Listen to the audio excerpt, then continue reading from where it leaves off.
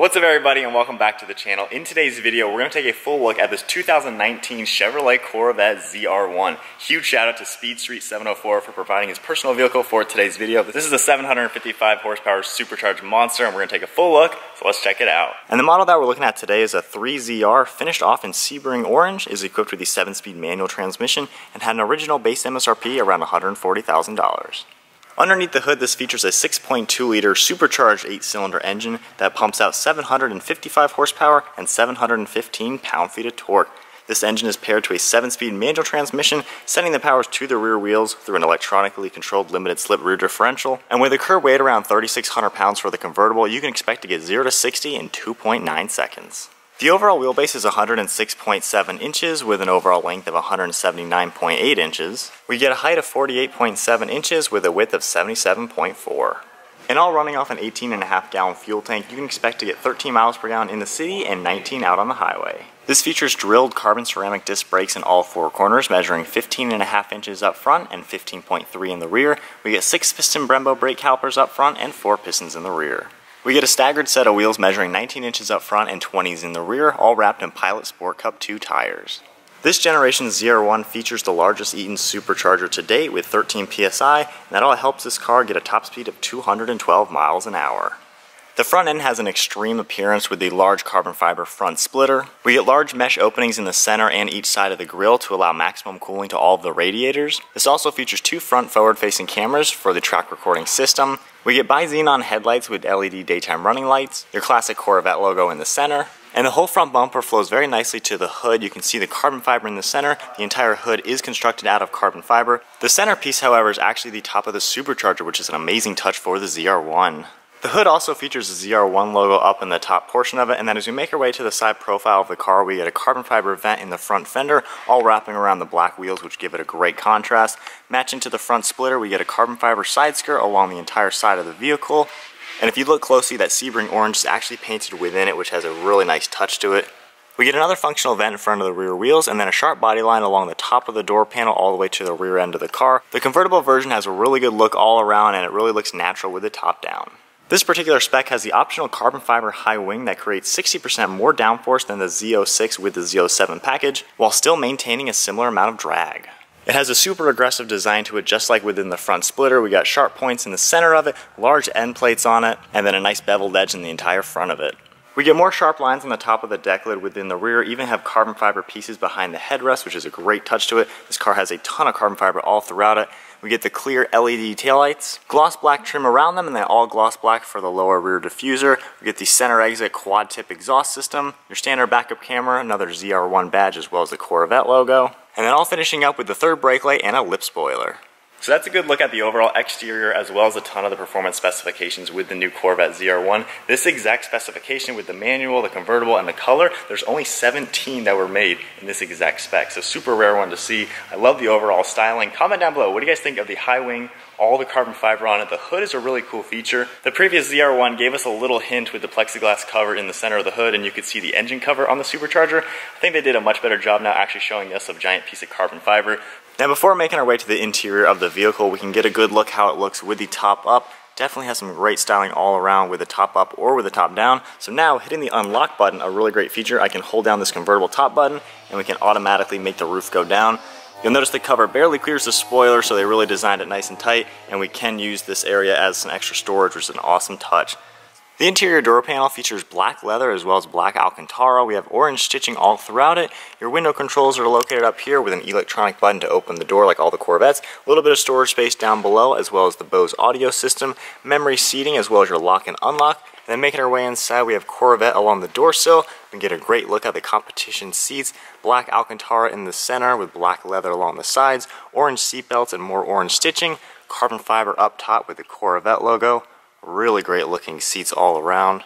These are power seats as well with all the buttons located on the side, and then there is a manual release handle for the door in case the battery is dead. And then inside the car we're greeted by a two-tone steering wheel finished off in carbon fiber and Alcantara. It's a flat bottom design and has more orange stitching on it. And then with my foot on the brake and the clutch, we can go ahead and start it up.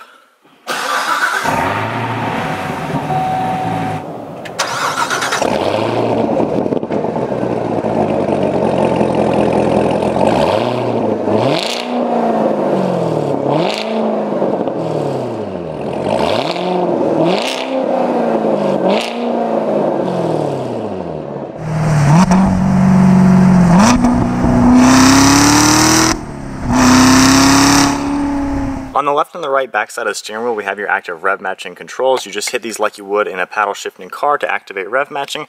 We have Bluetooth and audio controls along the steering wheel.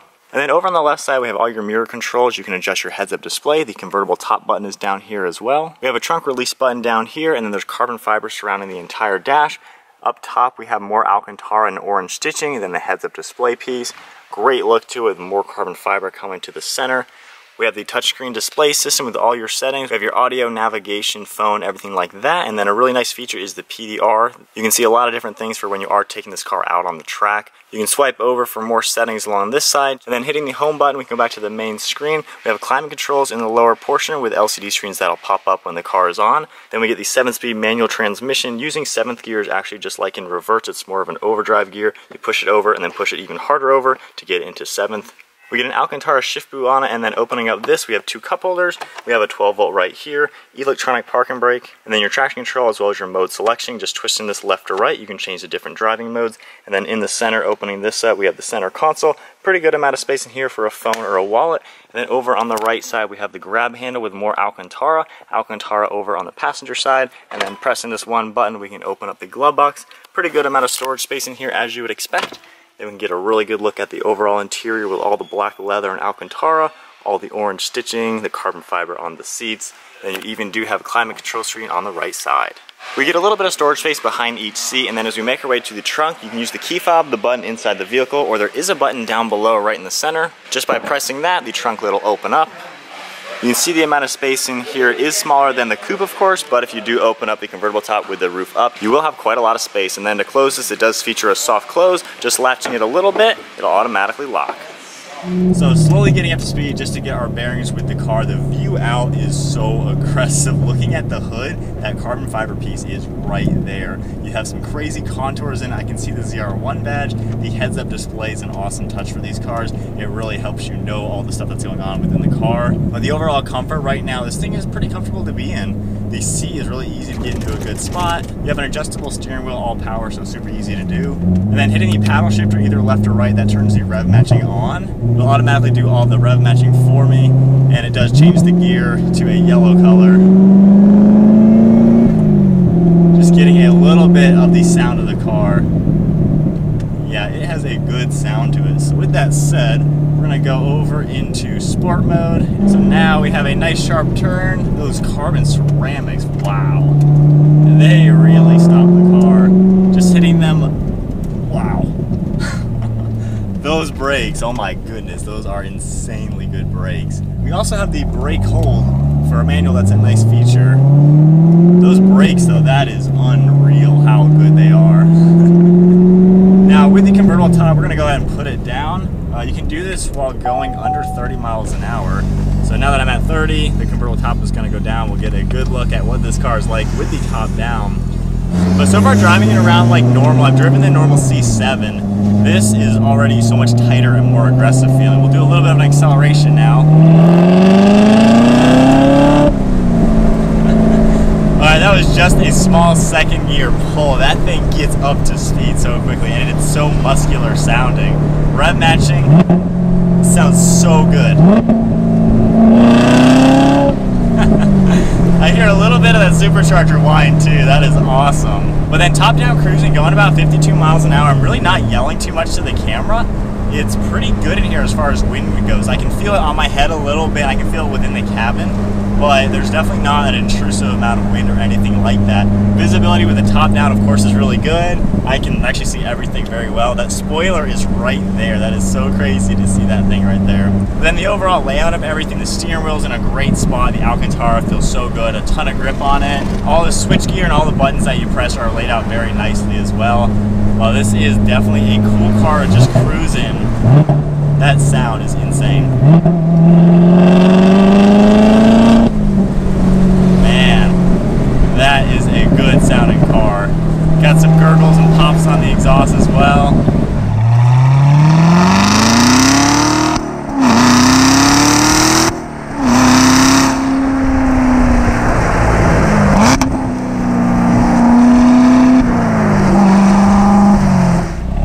Getting up to some speed from first gear.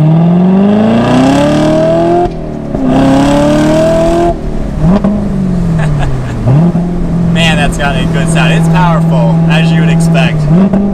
Going through the gears though. Oh, that thing gets up and goes with no issue. And then the actual seats, for me, the competition seats, I really like the overall fit of them. The bolsters hug you really tightly. They're comfortable. They have a lot of lumbar support and everything. So even for a long road trip, these are really comfortable. I love the design of them too. So now we'll get back on some more fun roads. Going through the gears a little bit. And you can tell this is definitely a car for the turns. Oh my gosh, those brakes. Some sharp turns. Wow, that sounds good. Those brakes are unreal. Man, and the steering is so direct. There's no vagueness or anything. Exactly where I want to point the car. Wow. This thing really goes.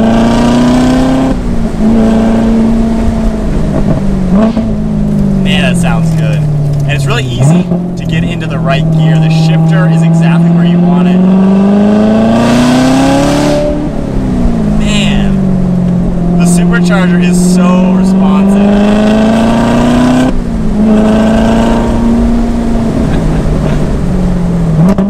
Oh my goodness, this car, this is a beast to drive. This is fast. You cannot get over how good this thing sounds. Wow. Oh man, I can see having so much fun in this car. I really can't find a complaint about it. It's a little bit weird when you first get used to like the driving position. The hood is really big. While the visibility is really good with a top down like this, it's a little bit hard to see out of when you first start getting used to it, just the overall configuration of it. Had to do that. But this is a really sweet car. I think the overall handling, the performance is definitely there. This is a super car killer. This thing destroys cars out on the racetrack. But just the overall layout, everything, the way it is designed, the fit and finish is really good. I think the quality is absolutely spot on. Chevrolet did a great job making this car feel like a high-end car. They put a lot of good materials in it. Everything fits together nicely. There's nothing cheap feeling about it. There's no weird squeaks or rattles or anything like that. But then to finish up, we're going to go ahead and put the top back up to get one last idea of what it's like with the roof up. With the roof down, though, that is enjoyable to cruise. Definitely nice with the top down. I love the convenience of being able to do this while driving, so you don't have to worry about getting stuck in the rain or anything. And then the extra storage space with the trunk and the space where the convertible top is stored, that is another great feature. But now with the top up, you know, visibility is still pretty good in all honesty. For being a hunkered down car, you're sitting very low in it. You can easily see out of the front and the sides. Looking over your right shoulder, you have to get up a little bit. I think you probably have noticed me doing this a little bit. The spoiler actually isn't in the way. It's high enough to be out of the eyesight of other vehicles and everything like that. Looking over your left shoulder is the only blind spot, I would say, just because the convertible top is very squared off, while in the coupe you have more of a window back there. But then just a little bit of normal driving before we do one more acceleration now with the top up. I can see this being like a GT car. You can actually cruise with this. The suspension isn't harsh or anything like that. It's very comfortable hitting all these normal bumps. You could go on some long road trips with this, and then dialing it up into the track mode. Of course, you have the magnetic ride suspension, so it's doing a really good job making it to where there's no body roll and yet being a very comfortable ride. The clutch pedal is also really easy to get used to. It's not even heavy or anything. But then in second gear, wow, there is no interruption in power. Even being a manual where there is a delay compared to an automatic of some sorts.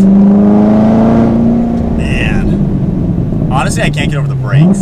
That is so nice. Carries speed so well. That's probably the biggest thing I'm taking from this car is the power. It is so quick. But anyway, that is going to wrap up taking a look at the 2019 Corvette ZR1. Huge thank you again to Speed Street 704 for providing his personal car for today's video. I'll have his Instagram and YouTube channel linked down in the description below. Definitely check him out. But this is an absolute monster of a car. Finally driving the fully loaded top-of-the-line Corvette. I've driven the C7s, I've driven the C6s and C5s. They're all pretty darn good cars. The normal Stingray is a great car for sure. Pretty quick with mid 400 horsepower, but when you're in 750, wow, yeah, that is is the car to get. Anyway guys, hope you enjoyed the video. Give it a huge thumbs up, smash the subscribe button. We will see you next video.